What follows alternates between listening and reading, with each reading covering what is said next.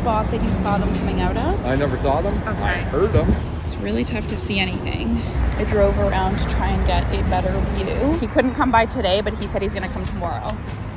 Yeah, like I said, I didn't see anything. We'll have to wait until tomorrow to see if we've got any baby coyotes on our site. Okay, it's tomorrow and the trapper is here.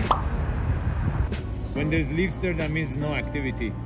It's not being used. Yeah, it's not being used. So do you think maybe they were trying to build it there and then got spooked? Yeah, they got spooked. What I do, I put a male raccoon lure around the entry. When she goes in and out, she gets it on her fur, and then she starts smelling it. And it's like, oh, there's a male coming. It's not safe anymore, so she grabs the babies and relocates them.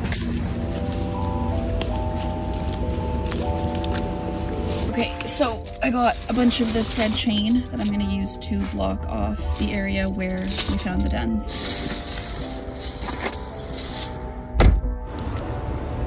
All right. Okay, so now I have to put a tag onto the chain in the area that I've blocked off. This is the one I'm gonna use.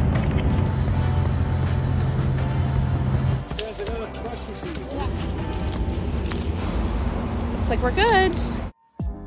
Okay, so we are back with Sherwin at the scene of the crime, and we are gonna see if his deterrence worked and if there's been any activity in the den.